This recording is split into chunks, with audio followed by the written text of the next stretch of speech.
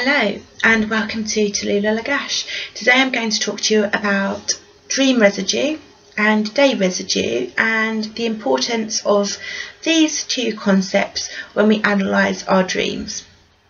So first off, I'm going to talk to you about dream residue because I can do this one quite quickly, and then I'd like to concentrate for the remainder of the video on day residue, which is something which I think is incredibly important for people interested in their dreams or self-discovery through dreaming to actually pay more attention to, and it's often quite an overlooked aspect of dreaming. So dream residue, to start off, is what is sometimes referred to as a dream hangover. It happens when you wake up in the morning and you can't remember your dream, but some fragments of the emotional response that you have probably had to the forgotten dream, or some pattern of thought that relates to this forgotten dream, is still lingering in your mind, and it's really hard to shake these feelings off, and they can affect you for the remainder of the day. It's really hard to shake them off because you can't rationalise them and relate them to an actual event in your waking life. They relate to the forgotten aspects of the dream. Now, some people may have positive feelings when they wake up with dream residue, but actually for me, most of the dream residue that I experience is quite negative. So I wake up and I can't remember my dream, but I have this really strong sense of depression or anxiety or failure or loss, and it can really affect at least the first few hours of my day, particularly as my brain is going through potentially things that have been happening in my waking life and then hitting a blank, and then trying to remember and recall my dream, and also not getting anywhere. And this is why people refer to it as the hangover, the dream hangover, because it's a mental version of that really awful feeling that you've had after you've indulged in alcohol, and you just wake up and you think there's something still in my system and it's making me feel rubbish and I just can't get rid of it. It's the emotional version of that related to dreaming.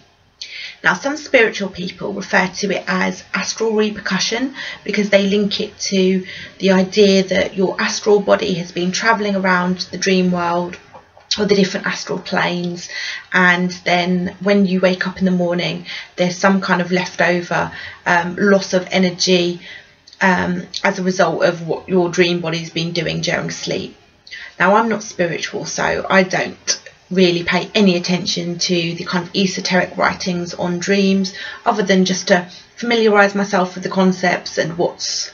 being said in these particular discourses. But certainly since I've been researching dream residue and day residue, I found an enormous wealth of academic literature on them. So instead of having to look at the spiritual explanations, I've been looking at academic journals and the current work that's been going on in terms of neuroscience and psychology, which have tried to address these aspects of dreaming and find a scientific and empirical basis for them. And I'll be mentioning some of these studies as I go through this video. So dream residue is the fragments of the dream which are left over and affect your waking day, but day residue is the complete opposite. Now, day residue is a term which was coined by Sigmund Freud in his interpretation of dreams, which was published in 1900. Day residue relates to the day, or the dream day as it's known, which directly precedes the dream. Now, sometimes my day residue relates to events in my waking life which have occurred a few days before the dream takes place, and I'm going to make a distinction between day residue from the past 24 hours and day residue from longer ago in a moment, but we'll just use the term day residue to refer to just typically things in your waking life which have happened just before you go to sleep and have the dream. Now, the things that relate to the concept of day residue tend to be very commonplace or boring events in the waking life, which don't seem to have any kind of significance while we're awake. So it could be something such as eating strawberries or seeing a rainbow or watching a particular film on TV. Something just very ordinary that we wouldn't really pay much attention to. Then we go to sleep, and this commonplace everyday event from our waking life then happens in our dream. But it may be changed, it may be altered, it might not be a direct replay of the event in our memory, but it might be condensed or symbolised or saturated because it's undergone what Freud called dream work, which is the censoring and concealing of the symbolism, the dream content, so that it's not easy for us to decode, because he believed that dreams are always made up of what's called manifest content, so what happens directly as we experience it in the dream, what happens on the surface of the dream, and then the latent content, which is the meaning, which has to be uncovered under the psychoanalytical method. So when we have the day residue cropping up in our dream, it may not be as it happened in our waking reality, it may be changed. So instead of eating the strawberries in the dream, perhaps the strawberries are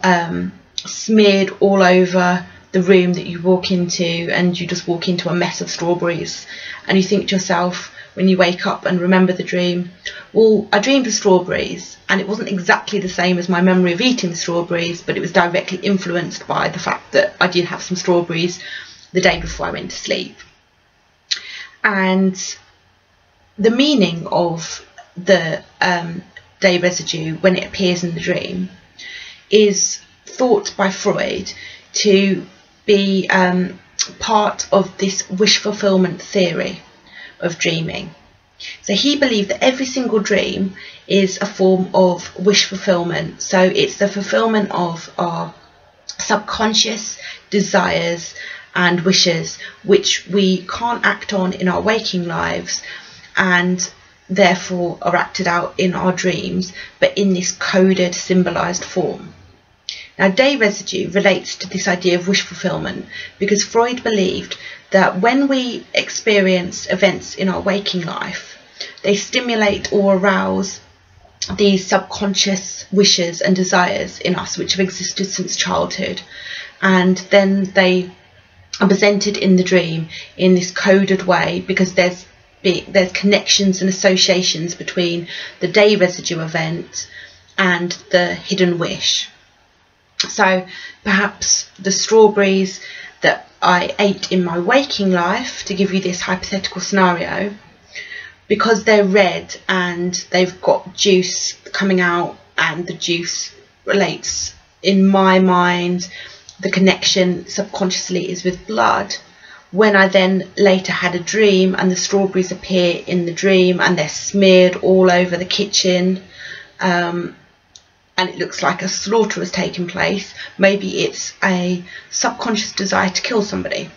Now that's quite an extreme example, and it's one that I had to think of on the spot there, so not perhaps the best one, but it's an example of how a very, very commonplace event then transfers into the dream that we have the same day, and it has had some kind of connection or association with what Freud called our wish fulfillment processes. Day residue has been looked at academically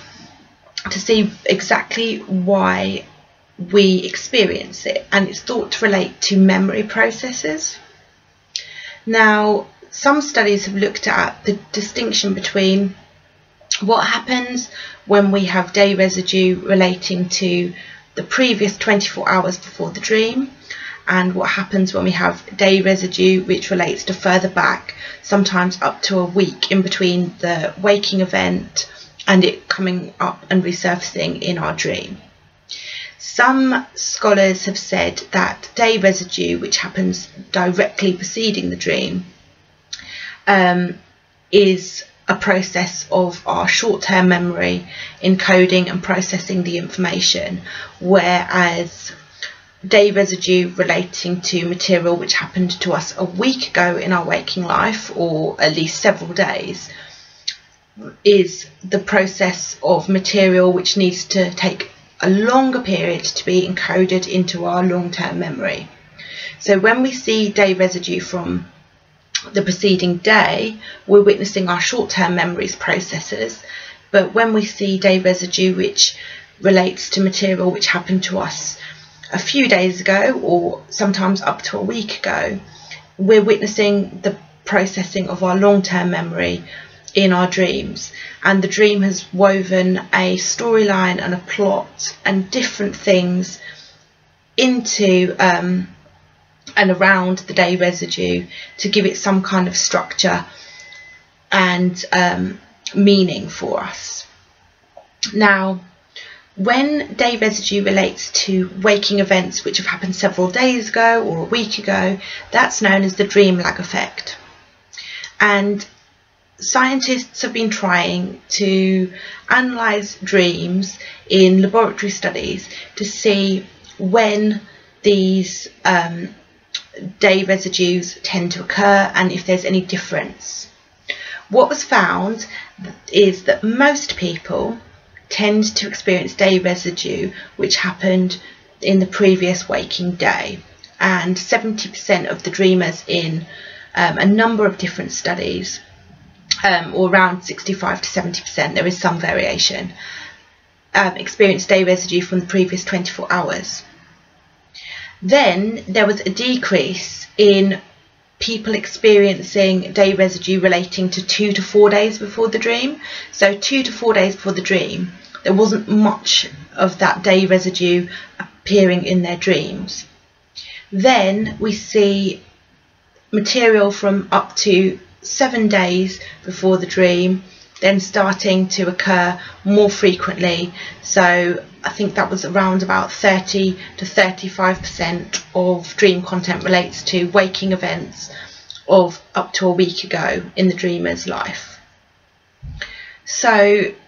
day residue seems to have more of an impact than the dream lag effect, which is day residue from a week ago. And there also was some difference in which part of the sleep cycle and which kind of dreams would display which kind of effect. So day residue tended to happen in all parts of the sleep cycle, whereas the dream lag effect tended to only relate to dreams which took place in the REM part of the sleep cycle, the rapid eye movement part, which is the part of the sleep cycle which is most closely associated with dreaming. Now, dreams which happened in the non-REM parts of the sleep cycle tended to be more coherent and concise in the way they replayed the waking material or the dream version of waking events, the day residue. Whereas dreams which happen in the REM part of the sleep cycle tended to be more bizarre, more fragmented, more difficult to understand, and tended to be the kind of dreams where you see that something's been symbolised or altered in some kind of way. So day residue is something which is quite interesting to dream researchers. However, I have seen a number of people on online communities discussing their dreams who have discussed the content and the themes and have asked, why is this happening? Why did I dream this? What is the meaning of this? How do I interpret it? And the first thing I always ask these people is, does anything from this dream relate to a memory that you've had of what's gone on in your waking reality? Is any of this content related to day residue? And the people who have asked about the meaning of their dreams often say, oh well, yes, in the dream this seems to be a memory that I had from yesterday when I watched this particular film. But that's not important, that's not the bit I want to know about. That's just obviously me remembering something in the dream. I'd rather look at the more bizarre aspects. That really is quite a myopic way of thinking about dreaming, and it's not very helpful to only concentrate on the bizarre or weird symbolism in a dream. We also need to look at the dream aspects which are clearly associated with our day residue, because there are things which we may subconsciously associate with this day residue which aren't apparent on the surface, like Freud said. So a latent meaning which appears in the manifest content but needs to be unpicked, and the associations need to be looked at to fully understand exactly why this day residue decided to pop up and surface in our dreams. So I always think to myself, the first thing I need to do when I look at my dreams that I remember is identify the day residue, how it relates to my waking reality, and then associate those thoughts and feelings in the dream and my emotional responses to how I perceive that particular event. So say for example, I have a dream and I see the influence of something that I've watched in a movie the day before. Well, I look at what that movie meant in terms of the subconscious associations that I hold, what kind of connections my brain's making in terms of thinking about that particular movie, and other memories, thoughts, feelings, emotional responses. And I do that through stream of consciousness and free association, which are methods which Freud advocated in his psychoanalytical theory. So if I watched a zombie film and this occurs then in my dream as day residue, I'll think to myself, what does a zombie represent to me? And I'll use free association or stream of consciousness to then find the subconscious connections and associations, and then I look at the rest of my dream content and how this particular day residue fits in with the other dream language and dream symbolism. Now there's dispute in the academic community as to how much of our dreams are made up of day residue and how much of our dreams can be said to be the processes of the memory encoding new information and material. Now Freud believed that most of our dreams are based on day residue and the underlying wishes that have been stimulated and aroused by the day residue. Other people have said that actually day residue isn't as prominent in our dreams as first thought, but I can say from writing down all of the dreams that I remember for the last few years and analysing the day residue that I can identify that it is incredibly prominent in the majority of my dreams. I don't tend to have recurrent dreams which replay themselves exactly the same. So, you know, the idea of, like, say for example, the chase dream. I do have chase dreams and that's a recurrent theme, but it's not always the same circumstances in which the chase happens. It's not always the same person chasing me, and it's not always for the same reasons or the same locations.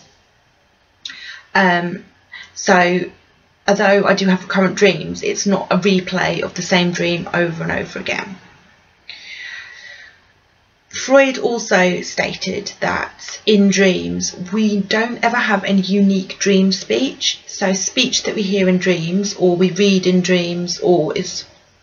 part of the dream in some way always has to relate to something that we've actually seen, heard or read in our daily lives, in our daily waking lives. Other people who've looked at dream speech have said that this is wrong, and actually we often do have unique speech in dreams, and it is often extremely relevant to the particular dream theme, rather than being something which has just come about by the process of day residue or the dream lag effect. Now, I can't say for certain as to whether we do have unique speech in dreams, because I haven't analysed my own dream speech themes in any great detail, although I have covered it in articles that have looked at some of the theories of dream speech and dream speech aphasias. But certainly a lot of people take this idea of nothing unique happening in a dream and suggest that we never see a new face in a dream. It's always something that we've seen in actual waking reality, or a composite of certain things that we've seen in waking reality, but nothing which has been created new in that particular dream. So this relates to the idea of day residue, because if we don't create anything new in the dream state, then it must be influenced by our waking lives in some way. So I think it's very important to always try and look at what waking influences are shaping our dream symbolism and content, and then make those associations of thoughts and feelings towards our dream language and our dream symbolism to try and unlock the meaning of our dreams. And it's not always the bizarre elements of the dreams which are important. Sometimes it's the very banal things that we see which can offer the biggest clues as to what our dreams are about and how they relate personally to our subconscious mind and ourself. So this is something which I have been particularly interested in recently, but it's also inspired me to work on this even more and perhaps do some form of casual, non-empirical, because I'm not a scientist, but certainly a detailed kind of experiment to look more closely at my day residue and exactly when the waking event took place, so I can then compare it to the results which have been found in the academic studies. So I would urge anybody who's interested in dreaming to really concentrate not only on the interesting, bizarre or extraordinary parts of their dreams and the meaning, but also those very banal memories of waking day which surface in the dreams, the fragments of our waking memories which then get woven into the dream theme and content, because there's going to be a reason for it. Even if it is the encoding of memory,